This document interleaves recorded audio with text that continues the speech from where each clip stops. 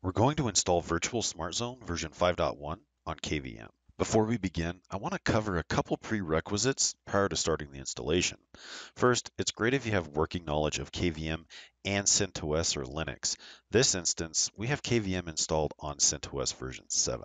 We'll need to download the Virtual SmartZone 5.1 qcow2.bin image for KVM specifically from the support portal prior to beginning. Now, the Virtual SmartZone Getting Started guide contains great information and it will help you navigate the installation process. We need to make sure that we have access to our KVM server. You're going to need SSH access to it and RDP access to it as well. Lastly, we're going to do an installation for an AP count range from 1 to 100. So we're going to need the following resources. We're going to need 2 virtual CPUs, 13 gigs of RAM, and a 100 gigabyte hard disk. Okay, we have our RDP session open and we have a terminal window open on the local CentOS machine as well. So what we need to do is we need to change directories into the desktop and then into vSZ images. vSZ images is where we've downloaded and saved the qcow2.bin files. So we're going to do a listing on that directory, and the first thing that we note is that our vSZ image file isn't executable. So we need to make that happen. We're going to run a chmod plus x, which will make that file executable. Okay, now that the file is executable, we can execute it or run it. So we're going to run a // and then the vSCG file that we have. So we'll go ahead and run that. As soon as we do, we're going to be met with a licensing agreement. So I'm going to go ahead and blow this window up so that we can see. We'll accept that. Once we do that, now the file is going to go ahead and extract. Okay, we're good. So the last thing, we're just going to do a listing on the directory, make sure that the file was extracted. We see that. So we're done with the terminal window. We're going to go ahead and minimize that.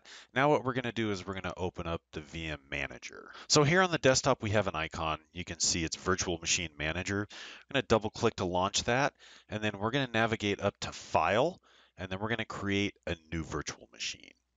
Okay, in the new VM wizard window that pops up, we're going to go down to where it says Import Existing Disk Image. We're going to select that, and then we're going to click on Forward.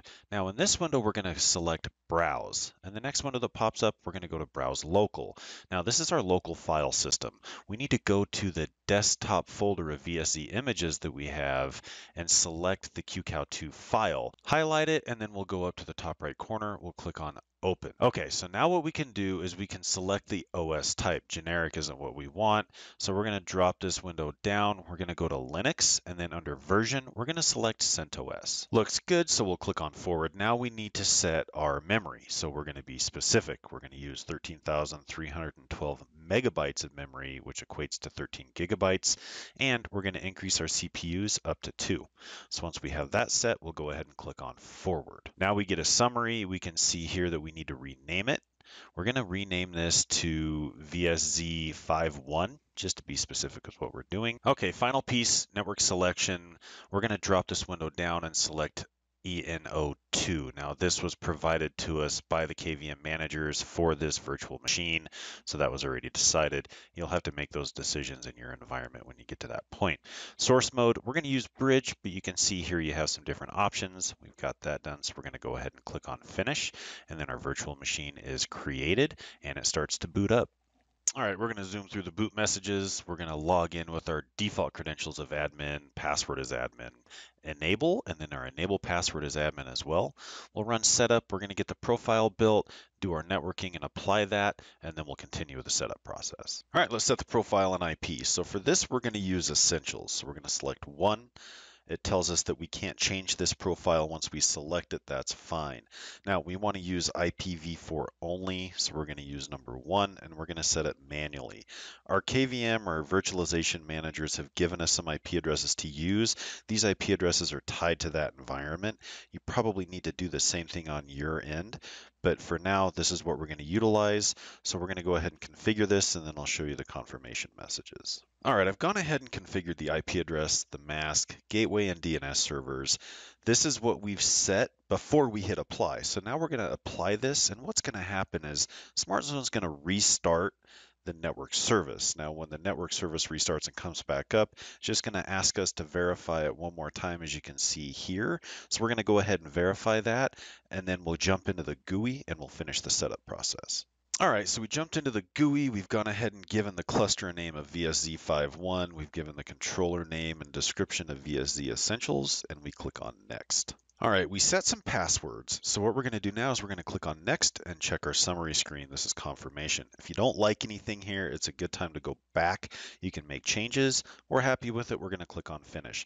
Now this part does take around 20 to 30 minutes. It's a good time to get up, stretch your legs, grab some coffee. When you come back, we should have an up and running virtual SmartZone instance running on KVM. All right, thanks to clip speed, we're going to see ours finish up pretty quick. Now, when you see this window here, it's going to give you a link to redirect you back to the GUI. So we're going to go ahead and use that. Now, one thing I want you to note when you're logged into the GUI is that it's going to show you that the cluster is offline. It might show you that all the services aren't up yet. This is completely normal. It happens on almost every single virtual SmartZone installation. This will clear on its own. However, if you run out of patience and you want to make sure, you can always refresh the page. So let's go ahead and do that. We're going to refresh the page, and now we see that our cluster is up and online. We have successfully installed Virtual SmartZone on KVM. Check the description box below for great resources located on the Ruckus support portal. There you can find KB articles, documentation, videos, and more. Thanks for watching.